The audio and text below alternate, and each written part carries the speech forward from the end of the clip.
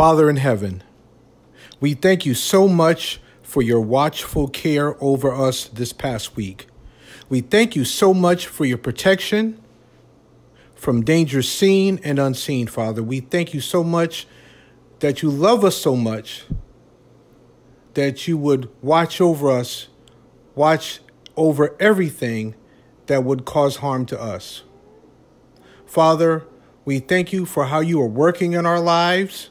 We thank you for what you've done, what you're doing right now, and for what you're going to do. We thank you so much for bringing us to another Holy Sabbath day. We thank you that we're able to study your word free of persecution.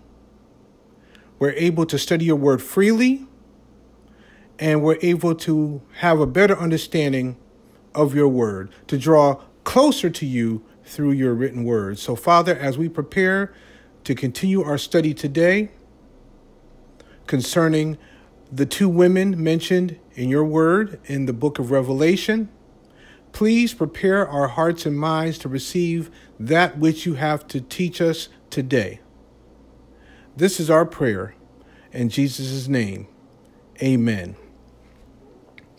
Happy Sabbath, everyone. Happy Sabbath.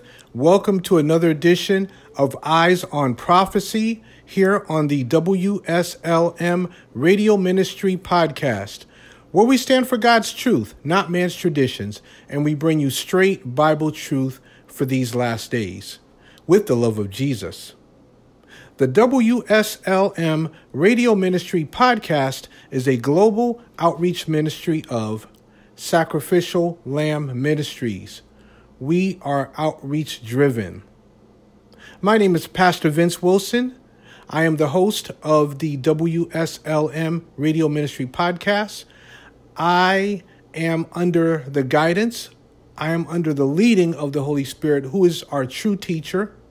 And I'm just going to allow him to speak and teach through me what we need to know from his word concerning Bible prophecy, concerning these two women mentioned in the book of Revelation. That's the study that we're currently in right now. We're in our teaching series called That Other Woman. This is part 3 in that series. Today is Sabbath, September 28th, 2024. And we're just making our way through this lesson. The Holy Spirit is showing us so much. He has shown us so much thus far concerning these two women in the book of Revelation. So what I would like to do is just do a quick review of what we covered last week, and then, get right into our studies for today. So I hope you got your Bible already handy. I hope you got it out in front of you. If you don't have it out in front of you, please go ahead and grab your Bible, some paper, pencil, pen, your device, whatever you're reading your Bible on, whatever you're taking your notes on. Please go ahead and grab those right now if you haven't already done so. And once you have your Bible open in front of you, or once you have your Bible in front of you, please go ahead and open up to the book of Genesis, chapter 11. Genesis chapter 11. We're going to be starting today's material from Genesis chapter 11. But in the meantime, in between time, I want to do a quick review of what we covered last week, which kind of includes what we covered last week and the previous week. As I said, today is part 3. So what I'm going to talk about, what I'm going to share with you, what I'm going to go over with you or review with you at this point is what we covered last week, which is a portion of what we covered the previous week. So basically, I'm going to review parts 1 and 2 with you in just a few moments. Again, not in their entirety, but just a little bit of what we covered over the past couple weeks. All right. So again, we're looking at the two women. Our series is called That Other Woman. And I'll explain further what I mean by that other woman. If this is your first time studying with us here on Eyes on Prophecy concerning this particular lesson series called That Other Woman, I welcome you to this podcast. I welcome you to this series on our program, our weekly program called Eyes on Prophecy. I hope you will continue to study with us, to join us every week here on the podcast for Eyes on Prophecy. All right, let's go ahead and, as I said, do a quick review of what we covered last week. Last week, we talked about the two women in Bible prophecy. We broke that down a bit. Again, just as a reminder, just a quick reminder, this series is called That Other Woman. So there are two women mentioned in the Bible, in the book of Revelation. There's the pure woman, which symbolizes a pure church that is faithful to Jesus. And then there's the impure woman, which represents an impure or fallen church that is unfaithful to Jesus. So as we continue to move forward through our lesson series, you should have a clearer understanding of what makes one woman different from the other. The Bible calls the woman a harlot. Okay, well, let me back up. From our symbols in Bible prophecy, we know that a woman equals church. When the Bible speaks of woman, the Bible is referring to church. But now there are two churches. As I've just said, there are two women, meaning there are two churches. I said that there's the impure woman, which represents that other woman, which is why I entitled this series That Other Woman. So there's one woman who is impure, who is not faithful to Jesus, that is fallen. That's the impure woman, or the impure church, or the fallen church. Then there's the pure woman that's faithful to Jesus, and that is the pure church. So two women, two churches. I hope you get it. So that's what we're talking about when we're talking about that other woman. That other woman is referring to the impure woman or the harlot. Depending on what translation you're using, I know the New King James says harlot. I know the King James says whore. But either way, when you see whore or harlot, it's referring to the impure woman or the impure church. That's the church that none of us should want to be a part of. We should want to be a part of the church that is faithful to Jesus. So hopefully that'll lay the groundwork for you if this is your first time. Lay the groundwork for you as we continue to move forward through this teaching series. We also talked about this question. We looked at this question. This is a question and answer format. If you're new to this podcast, to this program called Eyes on Prophecy, we go through various lessons every so many weeks, depending on the length of the lesson. But it's basically a question and answer format. So we also looked at the question last week, which says, can we identify the harlot?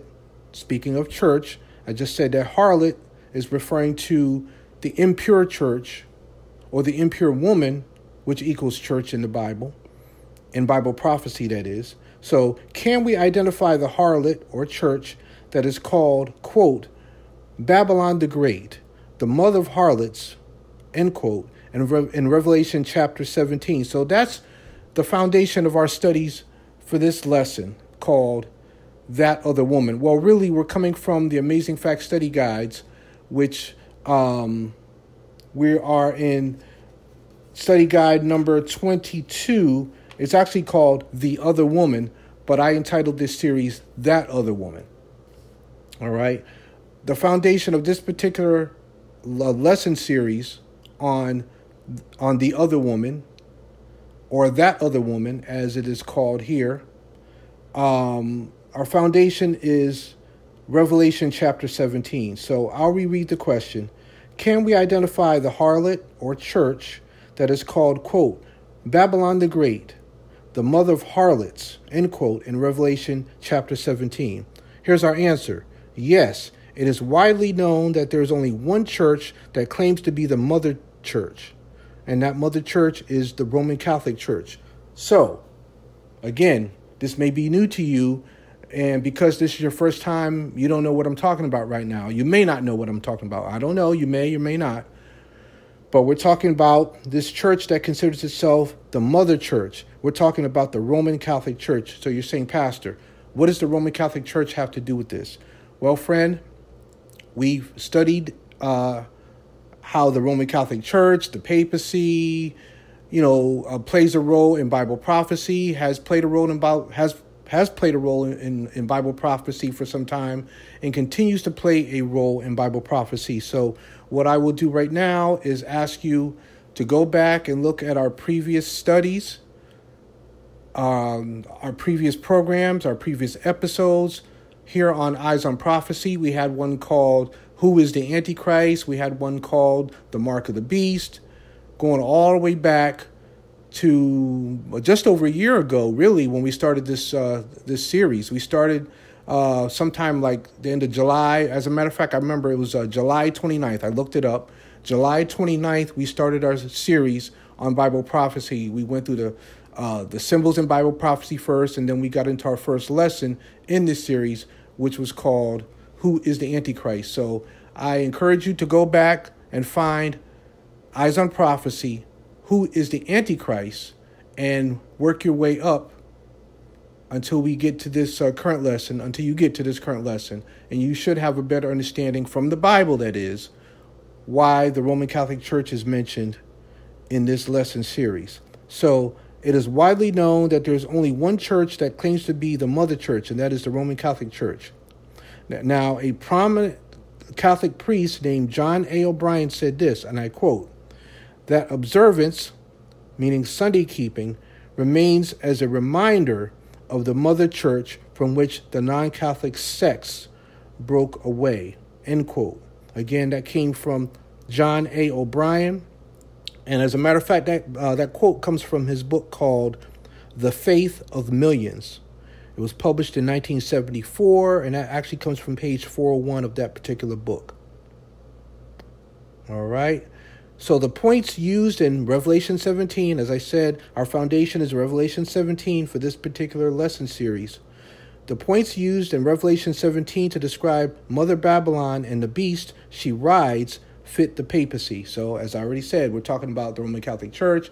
We're talking about the papacy. And I feel impressed to say this right now. I've said this before and during our past studies, but for those who are going to hear this for the first time, when we're talking about the Catholic Church, we're talking about the papacy, we're not saying that if you are a Catholic, I don't know, friend, I don't know you, I don't know who you are right now, I don't know who's listening, but if you happen to be of the Catholic faith, of the Catholic denomination, we're not saying that, oh, just because you're Catholic, you're evil, you're an evil person, blah, blah, blah, blah. That's not what we're saying. What we're talking about, when it comes to Bible prophecy, we're talking about a system. We're not talking about the people themselves. We're talking about a system that Satan is working through to carry out his agenda. I've said that during past lesson studies, and I just want to say that again for people who are hearing me say this for the first time. So moving forward, hopefully you will continue to stay, to stay with us and to study with us. From time to time, I will remind you by saying that we're not talking about Catholic people being evil or anything of that nature. We're talking about the system. So we're talking about the Catholic Church system, the Roman Catholic Church system, its leadership and so forth, who Satan is working through to carry out his agenda. We've covered that in past lessons as well. So I just felt I needed to just put that out there again. So let's look at 5 different points that we talked about last week concerning this particular question. So A, she persecuted the saints, according to verse 6 of Revelation 17. Again, this question is talking about Revelation 17, and we're going to look at various verses which will highlight different points to answer this question. Can we identify the harlot or church that is called Babylon the Great, the mother of harlots, in Revelation chapter 17? So the first point, she persecuted the saints, as mentioned in verse 6. We talked about this way back in Who is the Antichrist? That lesson series on Who is the Antichrist, as well as the lesson series on the Mark of the Beast. We covered those already. I encourage you to go back and listen to those. Who is the Antichrist and the Mark of the Beast under the program Eyes on Prophecy. So the first point, once again, she persecuted the saints, found in verse 6. Point number 2, or B, she was dressed in purple and scarlet. as the Bible points out in verse 4 of Revelation 17. Now, here's something you may or may not have known. The Pope often wears the royal color of purple at important functions, and red is the color of the robes of Catholic cardinals. C. The 7 heads of the beast, as mentioned in verse 3, as mentioned in verse 3 of Revelation 17, the 7 heads of the beast upon which the woman is seated are 7 mountains, mentioned in verse 9 of Revelation 17. Now, it is well known that Rome, which is the headquarters of the papacy, is built upon 7 hills or mountains. That's just a fact, folks. That's just a fact. That is a fact. Okay? You can look it up. You can Google it, whatever. The Bible confirms it. The Bible talks about it. That's why we're focusing on Revelation 17. Yeah. It is well known that Rome, the headquarters of the papacy, is built upon 7 hills or mountains. D. The beast is guilty of blasphemy, according to verse 3 of Revelation 17. I hope you're jotting these down. That's why I say to grab something to write with, to write on. You got your Bible with you. You can go back and read and study for yourself. You don't have to just take my word for it. Go back and study and read for yourself. I'll repeat that point. The beast is guilty of blasphemy, according to Revelation 17, verse 3, a point that also clearly fits the papacy. Again, we talked about this way back in previous lesson studies. We talked about it during Who is the Antichrist and the Mark of the Beast as well. So the things that we're covering right now and moving forward, we've already talked about. We're just, we're building on what we've already talked about. Every lesson that we go through is building upon the previous lesson, so that by the time we finish this particular lesson series or this lesson series on Bible prophecy, prayerfully, you'll have a clearer biblical viewpoint of the mark of the beast, the Antichrist, and how it's important to understand these things as we are living in the last days of Earth's history. Friend, I don't know if you believe that yet, but prayerfully, by the end of this series of studies, you will have a clearer understanding with the help of the Holy Spirit that, yes, we are living in the last days. Jesus is soon to come. This is not playtime. Playtime is over. We need to get right with God now while there's still time, because once Jesus comes, it's too late. I've said that many times in past episodes as well. But I'm saying a lot of things that I've said already for people who are just hearing me say these things for the first time. And you'll probably hear me say these things again as we continue to move forward. Our last point, she ruled, quote, over the kings of the earth, according to verse 18 of Revelation 17. Now, here's another quote for you. Alexander Flick says that by the 13th century, the Pope was, quote, at least in theory, the ruler of the whole world in temporal and spiritual affairs, end quote. That quote comes from a book called The Rise of the Medieval Church, that is. The Rise of the Medieval Church, published in 1959, and that comes from page 575 of that book. So this point could fit no other earthly kingdom or government. The papacy is described in Revelation 17 too clearly for doubt. So if you want to get a clear understanding, if you don't have one already, if you want to get a clear understanding of how the papacy fits in to Bible prophecy, has for many years, for many generations, continues to fit into a Bible prophecy, and moving forward will continue to play a role in Bible prophecy according to the Bible, read Revelation 17 and ask the Holy Spirit to give you clarity as to the role that the papacy will continue to play in Bible prophecy. All right, let's go ahead and get into our new material for today. We just did a quick study. I wanted to move through that review a little quicker, but I wanted to, slow it down. I didn't want to get too far ahead of you. I didn't want to speed through this material because there's just so much that we need to know and understand. And sure, we don't want to rush. We want to take our time. So With the time that we have left, I didn't think that was going to take that much time, but with the time that we have left, because we meet roughly about 30 minutes each episode, yes, we want to follow the leading of the Holy Spirit, but at the same time, we know how the human brain works. The brain can only take in but so much at a time, and we don't want to overwhelm you with too much in one episode. So here's the question we want to look at for today. What is the literal meaning of the word Babylon? Many of you, I'm sure, have heard the word Babylon before. But what is the literal meaning of the word Babylon, and what is its origin?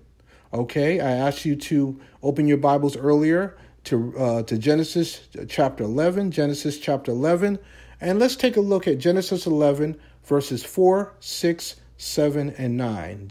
Genesis 11, starting at verse 4. I'm reading from the New King James Version of the Bible. Revelation 11, verse 4 says, "And they said, 'Come, let us build ourselves a city and a tower whose top is in the heavens. Let us make a name for ourselves, lest we be scattered abroad over the face of the whole earth.'" Next, verse 7. "Come, let us go down and there confuse their language, that they may not understand one another's speech." And verse 9, "Therefore its name is called Babel." Some say Babel. "Therefore its name is called Babel, because there the Lord confused the language of all the earth. And from there the Lord scattered them abroad over the face of all the earth."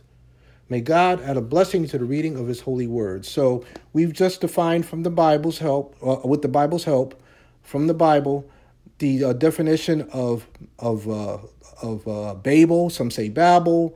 So here's the answer to our question. The question once again is, what is the literal meaning of the word Babylon, and what is its origin? We just read from the Bible. Here's our answer. The words Babel or Babel and Babylon mean confusion. So Babel or Babel and Babylon mean confusion. The name Babylon originated at the Tower of Babel, which was erected after the flood by defiant pagans who hoped to build it so high that no floodwaters could ever cover it. That's according to verse 4 of Revelation chapter 11. We just read that. "But the Lord confounded their language, and the resultant confusion was so great they were forced to halt construction. They then called the tower Babel or Babel or Babylon or confusion. Later, in Old Testament days, a worldwide pagan kingdom named Babylon arose. It was an enemy of God's people, Israel. We're talking about Israel. It embodied rebellion, disobedience, persecution of God's people, pride, and idolatry.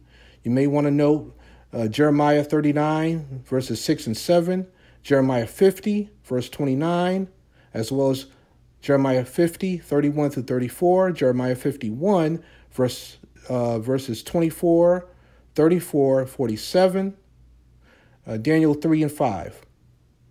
In Isaiah chapter 14, God uses Babylon as a symbol of Satan because Babylon was so hostile and devastating to God's work and his people.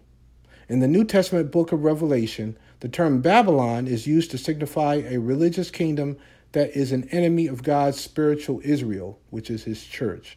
You can read more about that in Revelation 14, verse 8, Revelation 14, verse 8, and Revelation 16, verse 19. So we've just answered our question, what is the literal meaning of the word Babylon, and what is its origin?